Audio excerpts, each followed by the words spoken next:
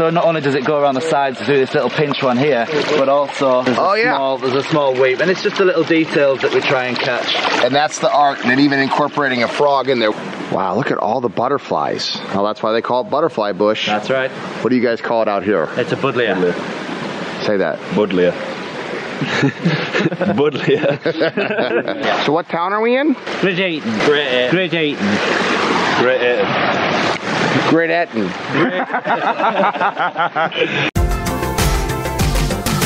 So I'm Greg Wittstock, the Pond Guy. This is my channel, Greg Wittstock, the Pond Guy, and it's all about showcasing how people live the aquascape lifestyle.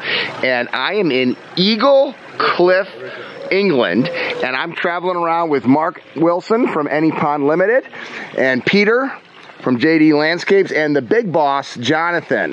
How you doing, buddy? And this is Mike. Hi, Mike. You're the proud owner of the Aquascape Pond, correct? Correct, yes. And you ended up putting this in February, right? February this year, yeah. So, Mike, you had a pond for a long time living here, right? That's correct, yes. And how did you end up coming about hiring Jonathan? Advertisement in one of the local publications.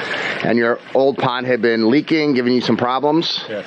And so you came out here, Jonathan, and proposed what we've got here, right? That's right. First of all, we sent Peter to look for a leak. So Peter is one of your foremen? Peter's my foreman, yeah. Well, we really struggled to find just one leak. There was lots of leaks around. In the end, we actually just talked about it as a new way of building these water features. You know, So, Mike, were you planning on rebuilding the water feature, or did it just sort of kind of evolve? No, I was planning on relining the pond as it was, but after discussion decided to go a bit further than that. Since you had a traditional pond, no rock and gravel, how has it been living with an aquascape ecosystem water feature in terms of aesthetics and maintenance? Excellent. Very nice. Less work than the last one? Yes. And doesn't leak? Hopefully never.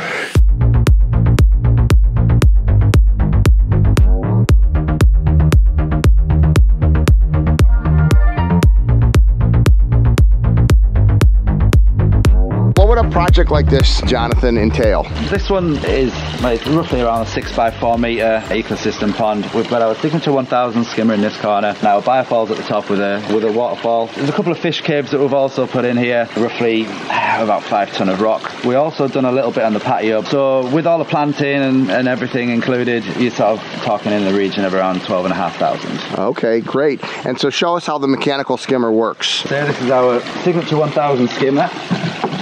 And it's just as simple as taking this off this ridiculously light lid. And what was brilliant is I actually took Mike to see one of my ponds across the town, and he goes, "That's great, you know, but I would really like to see one with a skimmer," which was a really, really big bonus because it was there. It was just well disguised. So he couldn't see that it was there. And it was just about getting the plants to mature around it, and these things almost become invisible, which is of naturally. And so all Mike does is do what?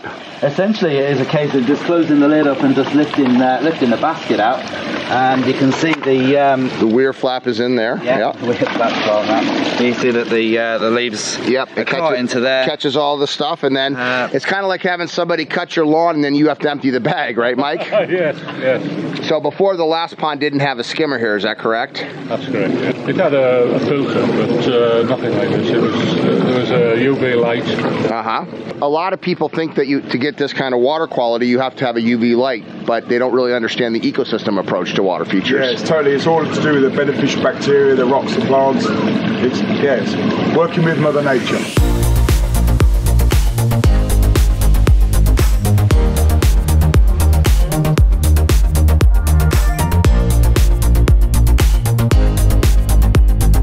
One of the reasons that you put the waterfall over there, Jonathan, because you want the sound facing the house, right? Absolutely, yeah. Not just that, is that we want people to appreciate these water features 365 days a year. So we've got like a lovely seating area behind you. So even in the winter time when you don't want to sit outside, you can still see the waterfall. Because even outdoor loving people spend the majority of their time inside. You got this lovely, glass room right here, and look at the view right here. It's just absolutely spectacular. Does the family like it? Oh yes, very much. I heard even your daughter got a water feature after this, huh? She has, yeah. That's what it's all about. It's about exposing people to how simple this is, right? Exactly.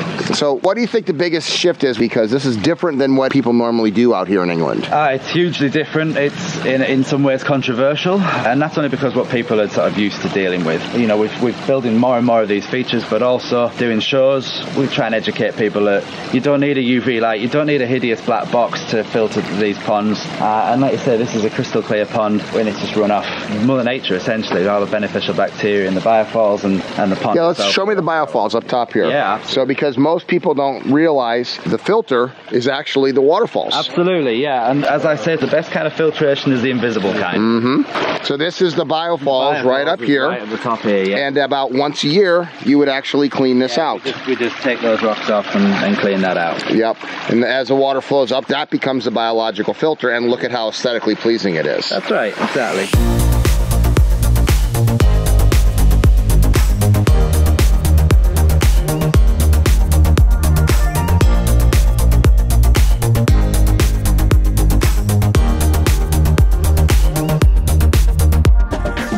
So there's actually a little drift weep which comes through here.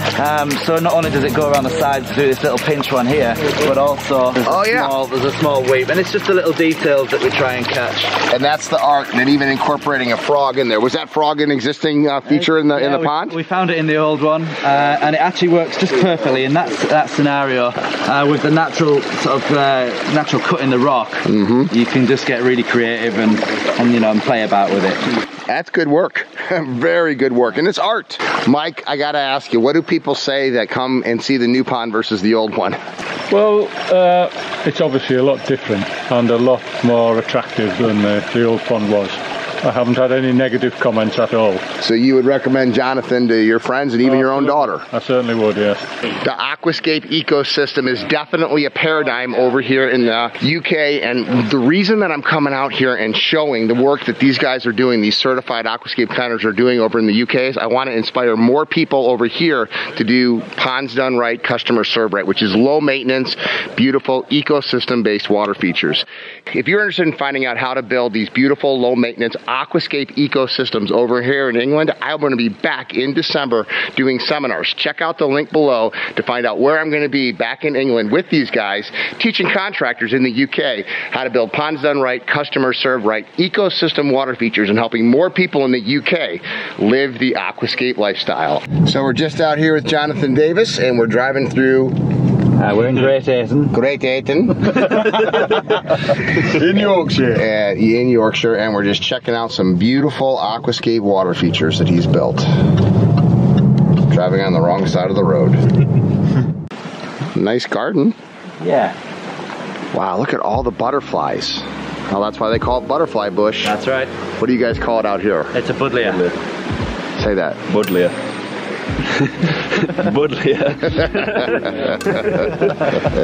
Oh, very nice. Very nice.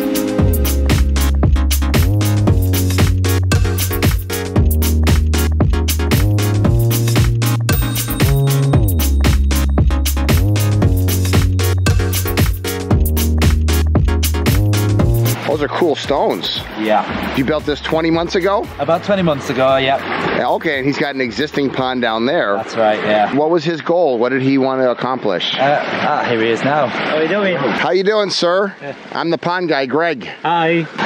What a beautiful waterfalls. It is. Fantastic, isn't it? So how did you find Jonathan, and what was your concept and goal here? There's a local magazine that comes out in everybody's house, a freebie. It's something I thought about for a long while, and then I decided to have it done, and he's the man. You have the existing pond back there, but you wanted something up here with taking advantage of the slope? Yeah, it's not very often we get to sort of deal with a slope, and when you do, it's instantly, as pond builders, you think, oh my God, let me at it. Absolutely, absolutely. And we had the opportunity with the access as well, which was pretty good access. Some big stones. And it's not very often we get to play with big rocks. This was actually our very first project with supersized, big rocks. And are you happy with the way it turned out? Oh, fantastic, isn't it? Absolutely. Yeah, it really is. It couldn't be better, could it? So you're a gardener. I see the buddleia. Yes. That's it. Yay, buddleia.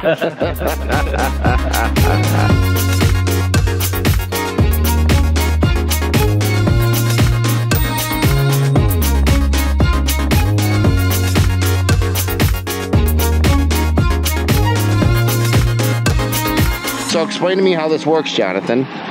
So our pump vault's in the bottom here. I think there's a aqua block basin down there. Our pump vault, which is in the centre, stops everything from squashing in. We've got our 2 spillway boxes at the top here and 2 pumps which run this, roughly around 40,000 litres an hour. So what would a project like this entail from JD Landscapes and Water Features? So these are, like I said, these are big rocks, all machine lifted rocks. This is a 12,000 feature, and with that you get your basin down the bottom there with the exclusive pump vault, you know, and the spillway boxes, naturally everything like this is all concealed and hidden, and all that rock and the pebbles. So how long would this take to construct? This took 3 days to build. Not bad. You guys work hard. Yeah, we tried to. So how long has this pond been here? That's been here since about 1977. So right when you moved in. So this is kind of a traditional English pond back here, and you don't see a big waterfalls, and it's really not really filtered water. It's more just for aquatic plants and frogs and nature. What's up, chickens? They're not used to the American accent. What's up, chickens? Oh, nice garden.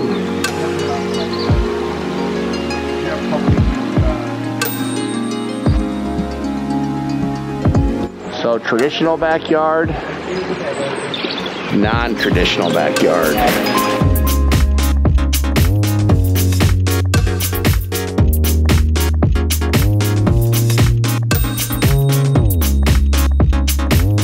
So waterfall spillway, waterfall spillway. You don't need a biofalls on a pondless waterfall because you can turn it on and off. You don't have to keep it running. You know, the biggest problem that we see is that people have kids or grandkids and they say to us, we really need to fill it in because it's just not safe. And you know, it's all about education. And I actually was brought up around water. I'll be bringing my daughter up around, you know, ponds and waterfalls, and kids to play in this. You know, these big rocks don't move under. You know, you can walk about on them. They're that heavy. They're just not going to go anywhere. So they're not going to tip. They're not going to rock.